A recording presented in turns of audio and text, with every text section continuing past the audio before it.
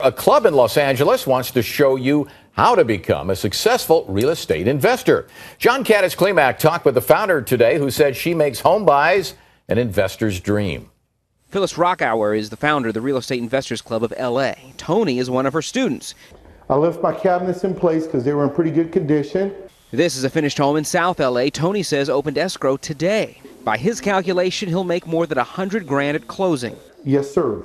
Tony ushered us into his latest project. He says he bought this house in a short sale for $232,000. He plans to do $80,000 in renovations. I'm going to rehab the whole house. And expects to sell the 2,200 square foot home in the Adams district for more than $500,000. In most areas, real estate companies say the housing market is starting to cool off. Interest rates remain lower than a decade ago, hovering around 4.5%, but inventory is low, which could be the mix that makes millions for investors. That's even better right now because the inventory is so small. Real estate's about math.